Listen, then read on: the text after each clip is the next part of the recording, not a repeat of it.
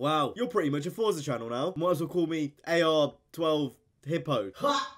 Got him! What is up, guys? Welcome to another video, and today we're here for some more Forza. I feel like I'm just pumping out Forza at this point, and to be honest, it kind of reflects my current mindset. I'm really excited for Horizon 4. It's got hands down one of my most anticipated games for this year, which if you asked me at the start of the year, I just didn't think I'd ever say. There's so many things to look forward with Horizon, but with the Crew 2 obviously coming out, and with Payback come out last year, I want to talk a bit about hype. Now, don't worry, the commentaries aren't going anywhere, but this is just something that I wanted to get off my chest, and obviously I've got a limited time today, and it was kind of a topic which has been on my mind for a while, and that is, are racing games being too overhyped? A lot of people would argue the Crew 2 was overhyped, and a lot of people would argue Payback was overhyped, and I kind of want to talk about it from a YouTuber's perspective, because a lot of people put, a lot of pressure on us, and a lot of people blame us for people getting hyped about games and stuff, and it's just a bit stupid and a bit silly, and I kind of want to explain what it's like from my end, obviously someone who covers content, and I'm interested in racing games, so obviously I'm gonna get, happy and excited when features I want to see in a game be in a game, but I'm also going to talk about when it's too far, because there is kind of a weird grey area which people seem to get a bit confused about. So without further ado, let's go ahead and get straight into this. So let's go ahead and talk about Horizon 4 first. Do I think Horizon 4 is currently overhyped? Forza have never, well, at least with the Horizon series, they've never made a bad game. As much as people like to say Horizon 3, wasn't the same as first and the whatnot, Horizon 3 was still a solid game. There was no bugs, nothing was particularly broken. Obviously, the inherent performance upgrade problems are still, plaguing Forza, and there's a few things here and there, like the DLC and stuff. But overall, that was a solid game. This is something which you can't say for example, like the Crew 2 or Need for Speed Payback. Now, do I think those games were overhyped? The Crew 2 in some ways, but not necessarily. I do think that the game, it just didn't have any lasting legs, but I think everything that was said prior to launch, at least from myself, was accurate. Physics, really good. Customization, really good. Everything you can play, before the game comes out would indicate that the game was good. And fundamentally, the game is great. Everything I said in those videos about the physics being good and about all the different types of modes and stuff, that's all correct.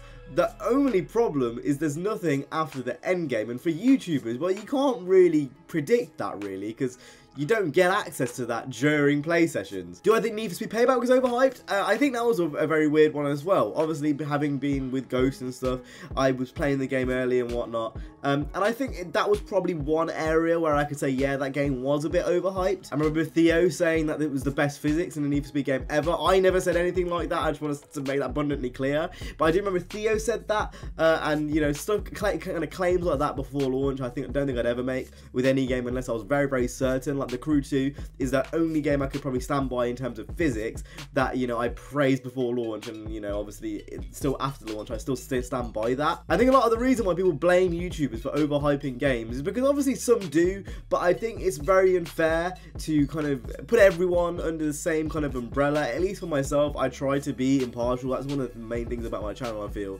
is that I am kind of cut in the middle, and I don't really try to change anything for an agenda. I think it's a bit unfair to kind of group everyone, because I see it happen all the time. I'm very honest in my opinions, and I've done that with games like Super Street, and I've done that with Need for Speed in the past. Forza, I've made videos about their DLC rants, and I think it's really unfair just to judge a YouTuber at their kind of core level or surface level, and say stuff like, oh, you're making this video because you want money, or you're making this video just because you want views, this, that, and the other. I've never really understood that argument.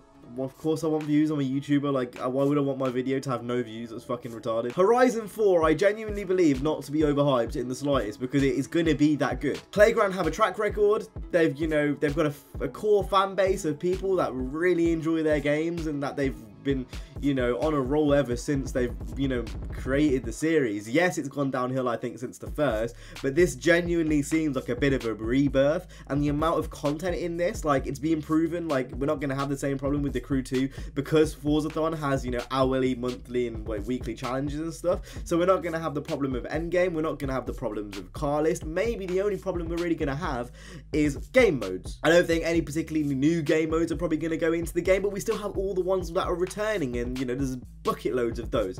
So I don't think Forza Horizon is overhyped. I think the Crew 2 not necessarily not necessarily overhyped, but definitely they played their cards very weirdly. I think more disappointed than overhyped for the Crew 2. You know, I think with the game coming out, you know, what feels like in December with PvP, it feels like it's coming out again, because I haven't touched it in weeks, which is really sad. I've been playing more Halo recently than the Crew 2. You know, I can't see Gator Rush really kind of grabbing me back again, because I don't really care for legendary parts, nor am I really bothered about hovercrafts, because I think that's the one thing which could really hinder the game, is the fact that they've got more kind of forms of transport coming into the game. They should really start like densifying the current ones that are in there. Anyway, I don't want to ramble for too much longer, but I do want to say, you know, YouTubers aren't the reason that you're getting hyped for games. The reason why you're getting hyped for games is because you're getting hyped for games.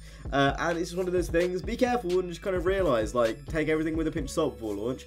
Obviously, I'm in the position where, like, I would have to buy the games for launch to cover it on the channel.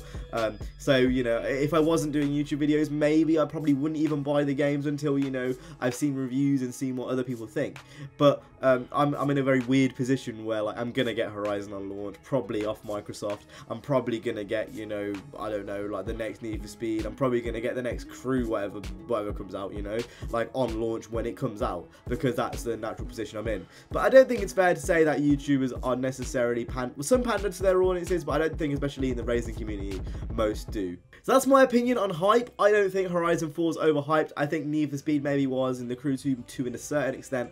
But overall, yeah, I just think it was an interesting thing to talk about, because I see it talked about a lot in the comments, and I think it's kind of a common ground. So as long as I get a right title, I think it's kind of an interesting video for this. So if you guys did enjoy, please go ahead and hit the like, subscribe. I will see you guys in the next one. You guys have an awesome, stay safe, and peace.